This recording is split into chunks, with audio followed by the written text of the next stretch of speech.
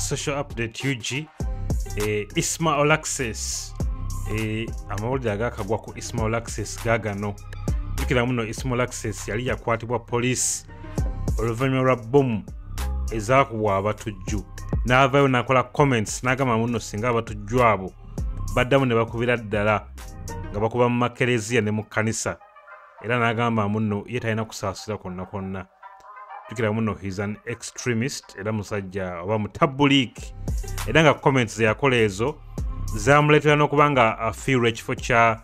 president wa oba chairman wa Uganda Bloggers Association ate nga teyakoma okwo n'abeera nga aluzinga ne some kind of endorsements okuva mu company emu eyali emuwadde ambassadorial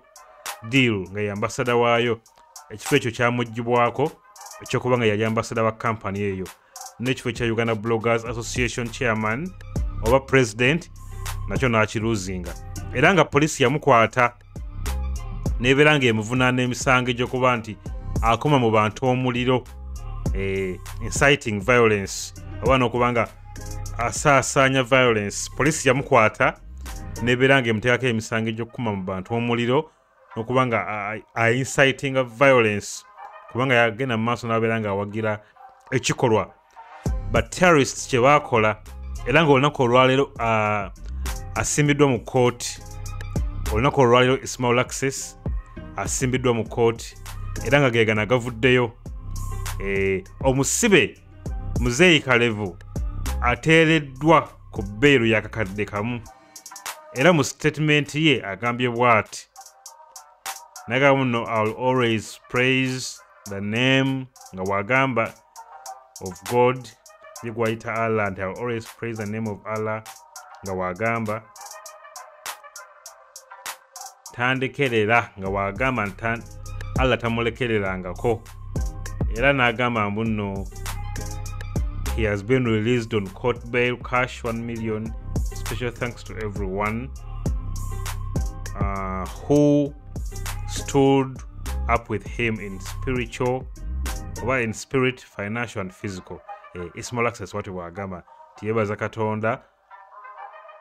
katonda okubanga tayingiddeeyo okubanga tagenze mu nkomyo jjukira muno of recent nga yongamye muno he was trying to be on the side of the terrorists nga muno kye bakola kituufu nga muno balina n'okukola ebintu ebimu byennyini ninga ate balina abantu bebapunishinga naye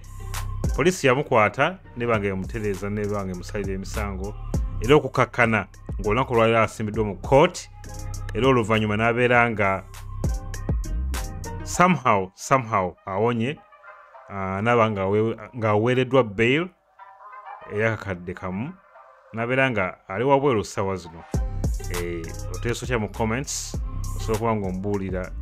ekyokuba nti no Isma Olaxes blogger wa NRM ate yakuma mu bantu omuliro ate ya inciting violence yali ekoleddwa ba terrorists n'aba nga aluzinga n'ebifo ebyo nga aluzinga ekifo kya chairman wa Uganda Bloggers Association n'aluzinga ne some kind of endorsements ne police nyini nemugombamu obwala. Does it mean nti no NRM ekwata abantu ne ba recruiting nga temaze kukola background check up osobola nga oteesa mu comments n'ombulira. Don't forget to subscribe and hit the bell button. Peace.